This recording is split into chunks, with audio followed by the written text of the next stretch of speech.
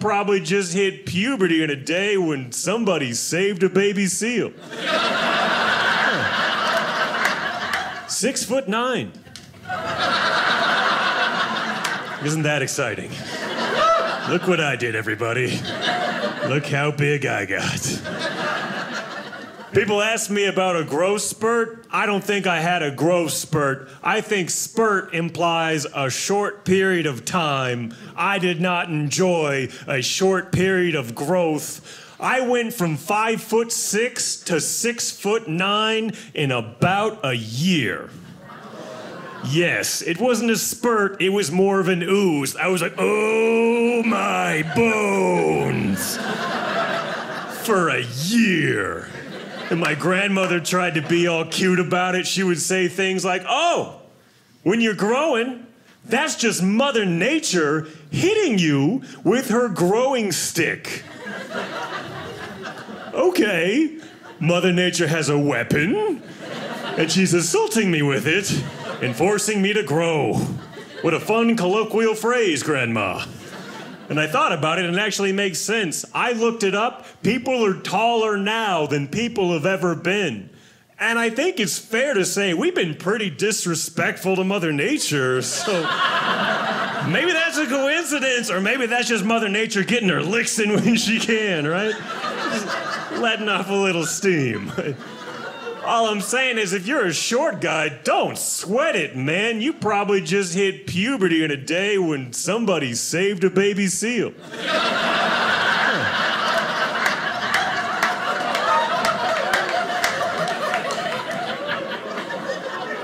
Not me. I must have hit on a day when there was an oil spill or something, because she just beat me like I invented fossil fuels, you know? You're gonna be 6'9" by the time I'm done with you. And I was like, oh, will I be good at basketball? And she's like, oh, you're gonna be terrible at it. And she went for the knees, is what I'm saying. I have something happening to me recently. I don't understand where it's coming from, but a lot of people keep asking me what kind of white person I am. It's innocent. They're like, well, you're big. That must be Scandinavian. You got a red beard. What is that? Is that Irish? And truthfully, I don't know. And they hate that. They're like, man, you got to get tested. You got to get that DNA test done. And I'm like, no. I know what kind of white person I am. I am white, but I am not white enough to pay $100 to find out what type of white person I am. That's me. It's interesting being a comedian nowadays, because a lot of people will give you feedback. They'll tell you when they don't like a joke, they can find you online. A lot of my comedian friends, they hate that. They're like, oh man, I hate the feedback. Not me though, right? I enjoy it. The other day, someone told me, oh, I don't think you should do, I had a joke about sweatshop workers. They're like, I don't think you should do a joke about sweatshop workers because you don't even know what it's like to be a sweatshop worker. And I was like, actually, I've walked a lot of miles in their shoes.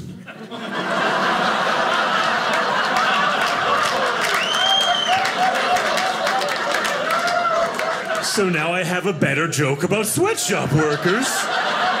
The feedback helps. Everyone in my family is kind of funny. My dad loves pranks. That's like his favorite. But he was never very good at pranks. I remember my older brother had his first loose tooth. My dad tied a string from his loose tooth to the kitchen doorknob. So my brother and I figured, okay, he's gonna slam the door. That's gonna remove the tooth. We focused on the door, but that was just misdirection. My dad lit a match and waved it on my brother's face, so he jumped and jerked his face away and ripped that tooth out of his mouth. It's not really a prank, Dad. I think you just combined fire and dentistry, right? My dad's a big guy. He's actually much bigger than me. He's huge. He lives off the coast of Washington State. Doesn't do any social media or the internet. I kind of love it. My dad just loves salmon fishing, berry picking, and naps. I know, he might be a grizzly bear. When he would yell at me as a kid, I just played dead. It usually worked. He loves berry picking. I don't know anyone else. He likes to go out in the woods by himself and pick a bunch of berries, which I'm cool with, but I'm like, man, when you go out there, you better keep your shirt on, because some nearsighted trophy hunter is gonna bag you, tag you, and mount you in his living room as bare as the day as you were born. I just like the idea of some crazy trophy hunter like, oh, check out my collection, everyone. A beaver I shot in British Columbia, a mountain lion I shot in Montana, and now for the crown jewel of my collection, a grizzly bear with alopecia. I shot him in a berry patch. I was a tough kid to raise. I only ever got spanked one time, because the first time my dad spanked us, he spanked me and my older brother. And when he spanked my older brother just broke down, and he did that little kid, ugly foghorn cry. You know that one? Where they just lose it like, and they get to the high point, and they run out of breath, but they've never run out of breath before, so they think they're dying, like, and it's funny now, but at that time it was horrible. I'm like, oh man, that's our dad. He's the man of the house. We need him to respect us. Even the family dog didn't respect my brother after that. He was sitting there like, man, that was tough for me to watch, and I couldn't even see it in color, you know? So I saw that and I thought, Travis, no matter what happens here, don't cry. You're gonna get spanked, but don't cry. And my dad spanked me, and I didn't cry. But I did look back and smile at him. Yeah. You know, I think my little brain was like, well, I'll just look back and give him a cool, confident smile. Just let him know, no tears up here, Papa Bear, dry eyes, right? I know the older son cried, perhaps a promotion is in order.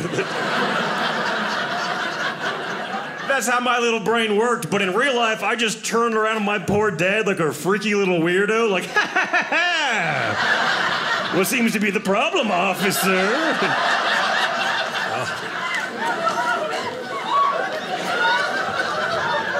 Poor guy.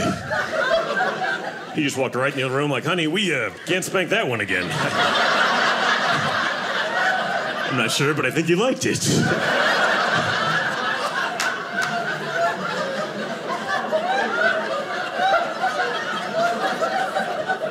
It worked out though, man. My dad would never spank me again. And he also never hugged me.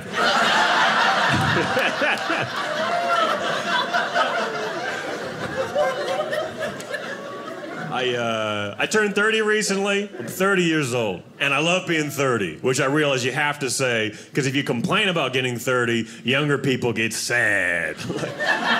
Like, oh, he's almost at the end. Look at him. And older people get angry. They're like, shut up, you're a baby. I'm not a baby, I'm 30. You just wish I was a baby so you could be 53 again. Oh, whatever, age is just a number. Like, yeah, everything is a number. Math is the language of the universe, and the universe says you're 83, Gail. Like being 30. I want to be old, man. I've always thought I'd make a good old person. Everyone tells me I'm like an old soul, which I think they just are trying to tell me I'm bad at parties and to stop coming back. But I've always like, I kind of dug it. You know, it'd be cool to be old. You just, you know, you sit back, you relax, you complain about things, you eat Jell-O. Like, it just seems, but I keep reading the news and I'm feeling like it's not going to be as good when I get to that age. I saw a headline that said, 40 is the new 30. And then I saw one that said 50 is the new 30. I saw a headline that said 60 is the new 30. I was like, man, I gotta be 30 for 30 years? That's a lot of 30. And to be honest with you, I keep reading these things and it seems like old people are getting less chill. They're getting more intense. I saw 100-year-old man wins 100-meter dash. What was he sprinting against? Time itself? 80-year-old woman sets a record for a marathon. It's like, what is she running from? She's outlived all her natural predators at this point, right? I I go to a gym, the buffest guy at my gym is the oldest man in my gym. And I kind of respect that. That guy's just always working. And I think it's because when the Grim Reaper comes for him, he's putting that thing through a wall. Just invincible. But I always wanted to live in a retirement home. And I know that's a weird thing to say, but it seemed like it would be cool. Because you get to live your whole life, and then you move into almost like a dorm with a bunch of people your age, and you just get to hang out and share stories of all the cool stuff you did. And then I realized if I ever live in a retirement home, it's gonna be with people my age. I'm gonna have to live with a bunch of social media influencers and hipsters, and I like you guys now, but at 90, I don't know. I don't know if I can live with 18 dudes named Braden. You know how many podcasts I'd have to do every day? Just intense. I'm worried they're gonna try to be like ironically old with it. That's gonna annoy me. Just taking selfies of them eating kale pudding. Wearing ironic t-shirts that say things like hashtag wrinkle swag. You know? Skinny jeans pulled up to their armpits. You know what I'm talking about. And we'll still have online dating because our generation is addicted to it, but they're probably, at some point they're gonna kick us off because we'll be too old and they'll make us older, sadder version of it. It won't be called Tinder, they'll call it something like Fizzle. And you know who's using it because all our thumbs will be destroyed from a lifetime of swiping right and left. And anytime someone swipes, just, ow! Ow! I should stop swiping left, but he says he's 6 feet tall and not with that osteoporosis he's not. I'm 30, which means you got to start thinking about if you're successful. Am I a successful comedian? Interesting question. In this country, we tend to think success is you're the best guy or you're nobody. That's just how it works. I learned that in middle school. We had a poster in the gym locker room. It was a quote from Wayne Gretzky. It said, you miss 100% of the shots that you don't take. I thought that was mean to put up there. Why do you got to compare me to Wayne Gretzky? He's the best hockey player of all time. Can I be one of his teammates? You know what their motto was? Pass the puck to Gretzky. He's very good at this. Just seems unfair, man. Seems unfair. Everyone else in my family's married. People starting to have kids. I can see myself getting married. I don't know about kids. I like kids, but man, I just don't have a lot of good interactions with kids because I see kids when I'm traveling. When I'm traveling, I'm too tired to think. I let my gut make my decisions, and my gut does not make very good decisions. I was going through the airport recently, and I was going around a corner. It was like really early in the morning. I was just out of it, and this little kid came screaming around the corner, and I saw him, so I kind of, gut instinctively froze. I didn't want to run into him, and then he develops, a lifelong fear of tall people's knees. So I froze, and he saw me, and then he froze, so I was froze, he was frozen, and we just stayed that way until his parents walked around, and I had to look up, and I was like, I wasn't gonna kick him. And they're like, what? I'm like, well, I wasn't gonna kick a kid. That was weird. And then I got to my airplane, and I was getting on the airplane. I'm like, well, at least that's over with. And I got to the airplane, and they're in first class. Dad's by the window, kids in the middle aisle, and then over across the aisle is his mom. And I got on, and the kid saw me, and he stood up, and he said, look, Dad, the bad man. Now, I don't have a long list of things I don't like children to scream about me in public, but look, the bad man, that's number one. And no one laughed. Like, no one was like, ha ha, kids will say the darndest things. No, everyone just stared at me like, I'm not sure what happened, but I believe the child. And again, like, brain's dead, gotta go with the gut. I was like, I don't know why. I high-fived his mom. I don't know why she high-fived me. I threw her a high five. And I looked at the kid and said, she's my mom now. And I just kept walking. And he started to cry, but like that just sucked for first class. I was in the back of the plane, so I got to walk back there like an economy class hero. Oh man, I don't have that parental instinct. They say everyone has it. They say if you hear a baby crying, you're instinctively gonna try to help that baby. They say dogs will do that too. Even dogs have been around us long enough. A dog will try to help a crying baby. I don't have that. I was at my friend's place and his baby started to cry, and I was just like, well, I think we could put it outside for a while. The dog will take care of it. I've read about this. It'll be fine. It'll be fine. I am single, which is I don't mind it. My ex-girlfriend was great. I found out she was legally blind. She didn't want to tell me that because she thought I would make fun of her. I would make fun of her about it, which is what we're doing now. I found out my ex-girlfriend was legally blind, and it freaked me out because she just wouldn't wear her glasses all the time. And I'm like, you gotta wear your glasses, you're legally blind. So I tried to think of cute ways to remind her to wear her glasses, like rearranging all the furniture in the apartment. Playing a little indoor game of Marco Polo with her, I built a little pillow fort in the corner, like, Marco! And she's like, when I find you, I'm gonna kill you. I am late for work. Well, traditionally, it's polo, isn't it? My friends are smart. They're like, don't make fun of your girlfriend's eyesight, man. Women are sensitive about physical things. I was like, what's she gonna do? Dump me over her eyesight? And then what? Go date a tall Russian guy, a tall German guy, a tall British guy? I mean, sure, at some point, I'll run out of accents. But until then...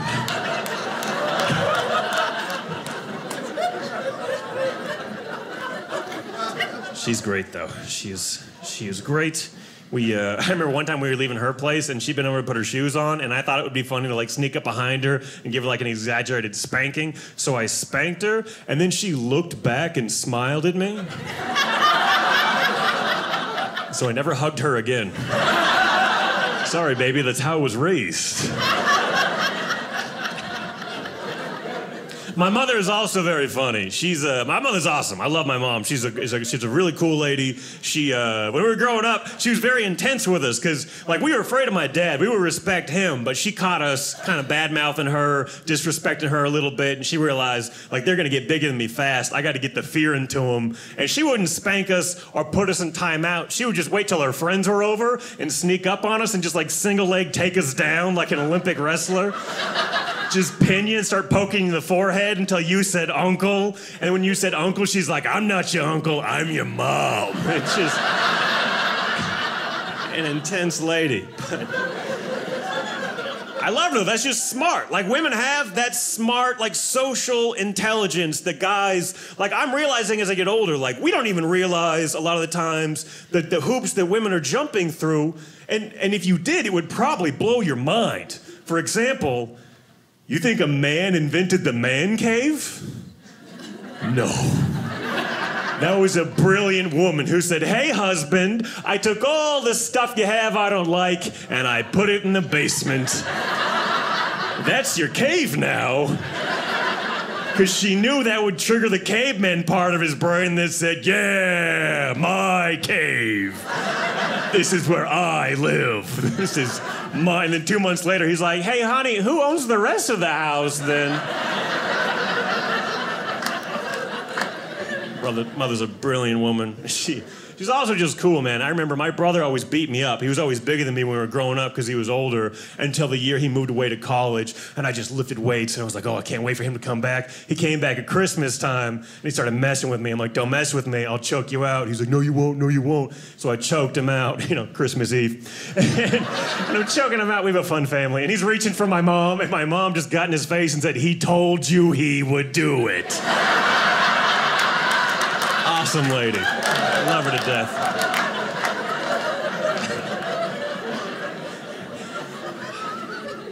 My older brother is 7 feet tall, and he's super dumb. My brother is 7 feet tall, and he is scared of heights. He's my impression of him getting out of bed every day. Just gotta find somewhere to sit down and adjust, Brother's ridiculous. Like I said, we have the same birthday 1 year apart. Irish twins. Kind of cool, right? My parents actually have the same birthday as well. If you think that's weird, my sister had her own birthday. My brother just had a kid, shares a birthday with my sister. What I'm saying is, my family has a very strong mating season.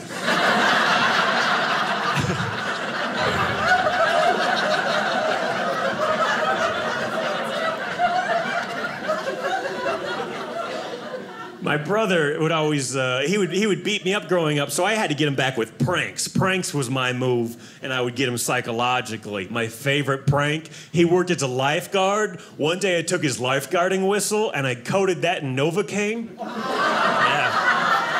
That's what dentists use to make your mouth numb, right? So he goes to the pool next day, tries to use his whistle, but his mouth goes numb, and he's just drooling down. He looked like a bulldog that smelled some peanut butter, you know? And I was sitting there laughing like, this is the greatest prank I've ever pulled. It's a bummer 10 people drowned while it was happening, but this is a good...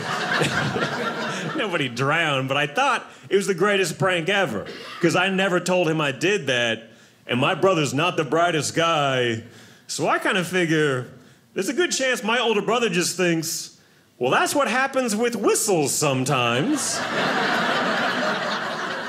Which is an amazing little bit of knowledge for him. He was a college basketball player. I can just imagine him on the bench with his teammates, and they're yelling at the referee, "Ref, you suck. Come on, ref, what's going on?" And my brother's like, "No, boys, I got this." And he just stood up and said, "Hey, ref, what's wrong? You can't blow the whistle? Because your mouth got all numb from the whistle?" There's no one backing me up here, because that's what happens with whistles sometimes. And the referee's like, "Yeah, you're not here on an academic scholarship, are you?" Just got a dog. I got excited. I love dogs. I went over to see his dog, and I realized when I was driving over, he didn't even tell me what kind of dog he got. I started thinking he's tall. Probably got a tall dog, like a Great Dane. That just makes sense, just growing old and getting hip dysplasia together. Just... as a team. No, he didn't get a big one. He got himself this little tiny Yorkie puppy. Yeah, fit into the palm of his hand. The puppy was adorable. The combination was a nightmare. It's just this huge guy lumbering around holding a little puppy in front of him. Freaking people out. They're like, "Whoa, careful, Lenny. Don't pet it too hard." Right? A lot of John Steinbeck fans here. Man, I love animals. I keep thinking I should probably be like a vegan or a vegetarian, but man, I never make it past breakfast, if I'm honest. You know what I had for breakfast today? I had chicken and some eggs. Like, I don't care which one came first, I'm taking the whole family out. I'm ruthless. Chicken's one of my favorite foods. I love fried chicken. I used to live next to this place in Seattle, open till 2 in the morning, best fried chicken, and I would go there 5 times a week. I would get 2 thighs and a side, and I finally had to stop going, not because of my health, but one time I went in there and it was a little late, and I forgot the word thighs, so I asked the guy for a couple of hips. Yeah, he laughed in my face. He was like, He pulled that microphone close. He's like, "Hey, there's a guy out here just asked me for chicken hips." And I don't know if you've ever heard the sound of an entire kitchen die laughing at you. It was devastating. One guy popped out. He's like, "You just want hips, man? We got elbows and knees today, too." Give me a second. I'll fry you up a chicken titty right now. I will make that happen for you. Love animals. Favorite animal? Dingo. I think dingoes are underappreciated. Dingoes are a wild dog from Australia, and they didn't used to be wild, which is the crazy part. They used to be domesticated, they became wild, which is crazy because Australia's the most dangerous continent, and, you know, dogs are man's best friend, so what made that happen? And then I realized, oh, that was Australians inventing the boomerang. You know what dogs love? Fetch. You know what dogs love? Sticks. They went and made an unfetchable stick. What an insult to the canine community, you know? Those dogs are like, "Oh, he's throwing the stick, he's throwing the stick, he's throwing the stick," and it's gone back to him. "Hey, screw you, mate, we eat babies now." How about that? Better watch yourself, Meryl Streep. We've been disrespected into dingohood. I love that joke. I was telling that joke in Nevada one time at a comedy club. You never know what people are going to get upset about. I said dingoes are wild dogs. This lady in the second row stood up and said, "No, they're not." And I was like, "What?" She's like, "I own 2 as pets." And she was wearing a dingo t-shirt. And I said, "Okay, how are they as pets?" And then she was like, "They're not very good." And she sat back down. It was amazing. Amazing interaction. I like people watching. I love people watching. My favorite people watching experience, I was in Phoenix, Arizona. I was walking into a Walmart of all places. There's a woman with a flu mask over her face, like she was sick, and no bra on, which I thought that was fun, you know. I thought that was a good conversation to start. I was like, man, are you feeling okay? Because you look a bit down. That's,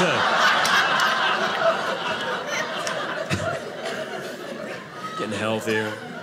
I don't know, man. Some of my friends, people are so crazy online when I'm on social media. I have this friend who's like a big fitness freak, and on Instagram, she's all about superfoods and getting in shape and being healthy and lean, and she's always bugging me about it. But then on Facebook, she's also like a doomsday prepper. She's like, oh, well, you know, if things go south, there's gonna be cannibals, and you gotta protect yourself from the I'm looking at the two of these, and I'm like, I've already made my plan up. Forget your superfoods. I don't want to look like the healthy option when the cannibals come, right? I've got my plan. I'm just going to hide in a bunker in the ground, and I'll pop up every once in a while. Like, by the way, you cannibals don't want to eat me. I'm full of carcinogens and gluten.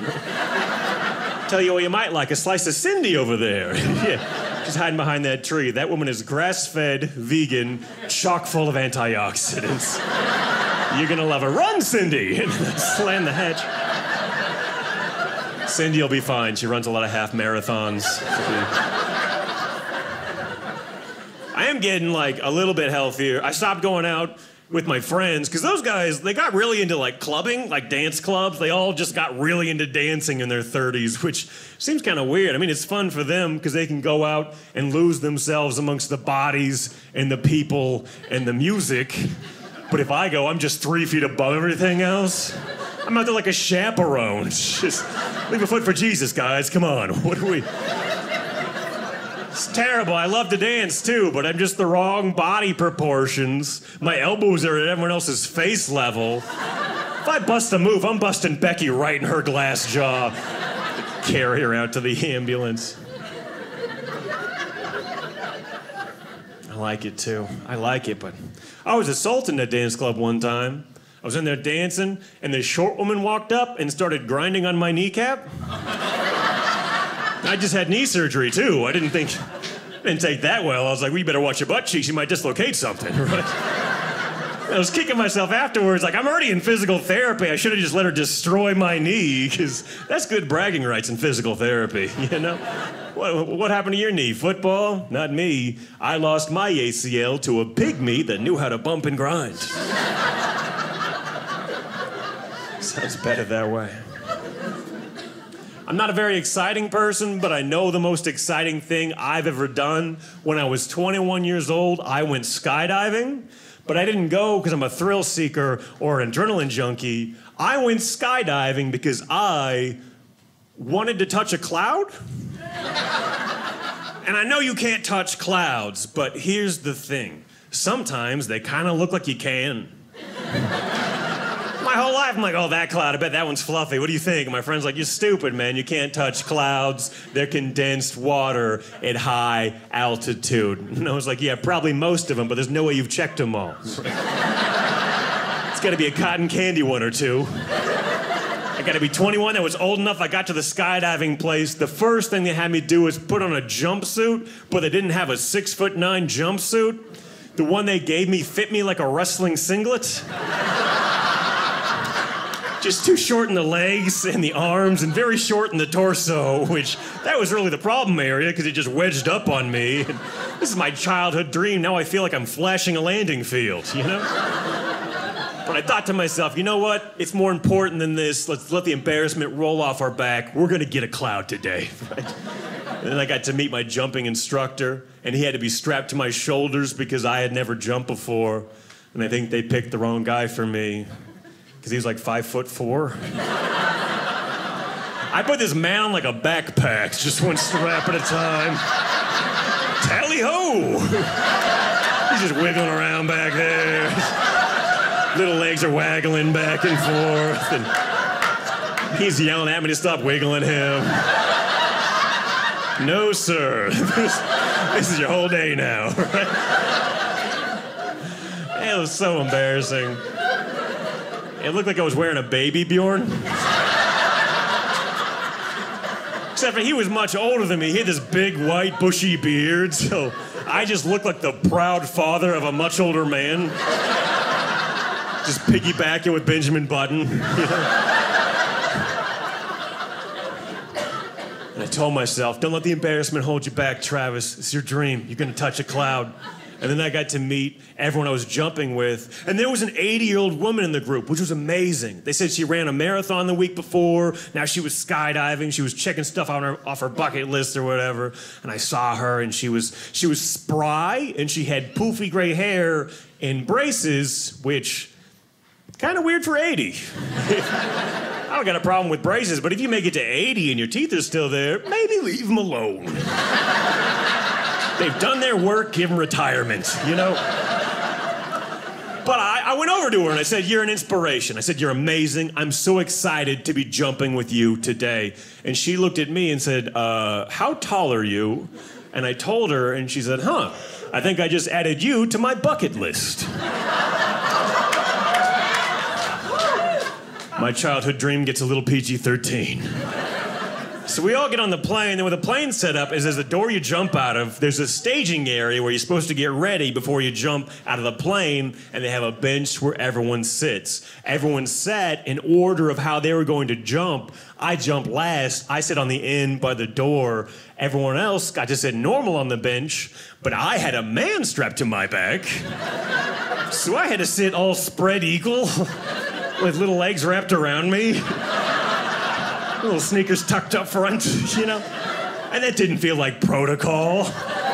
It just felt like it was comfiest for little old him. And by the way, we're by the door, so we're the last thing anyone gets to see before they jump out of the plane and fall dangerously towards the earth. Oh, a man wrapped around a larger man. That'll be fun to think about. And it finally got down to the last person before me, which was that 80-year-old woman. And she got up with some gusto or moxie or whatever her generation might call that emotion. And she blew right past the staging area and decided instead to grab my face, kiss me on the mouth, and fall out of the plane backwards. Now, I don't think you should kiss a stranger. But if you do totally fall out of a plane backwards afterwards, it changes things. I was like, well, that James Bond's mom? That was pretty smooth. That was...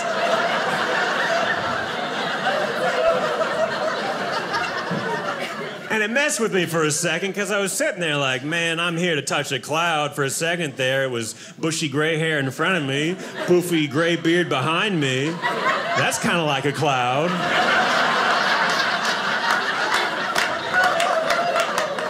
Where do we draw the line? And I thought, no, you know what? I gotta do this. I'm here to do it. I gotta do this. And I stood up and I was looking out and there's these clouds and I'm talking to him. It's you, cloud. It's been you since childhood. And he started to panic because we did have a long orientation talk about not jumping directly into the clouds. And he's like, remember what I said? And I said, I know. But what I didn't say was, man, you just gotta roll with my dreams, Grandpa Backpack.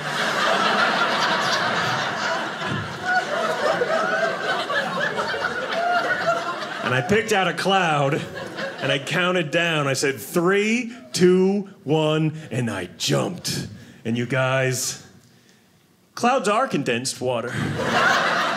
And condensed water at high altitude, well, that would be ice crystals. And ice crystals at terminal velocity, oh, they're not fluffy at all. They're sharp. They will cut your skin, which is why they have you wear the jumpsuit. Oh, wait, mine did not fit me very well. So now I'm just getting torn up, falling through this cloud. And the only thing I can picture in my mind is my 80-year-old makeout session at 10,000 feet. I thank you guys very much. My name is Travis Nelson. I appreciate you guys coming to see the show.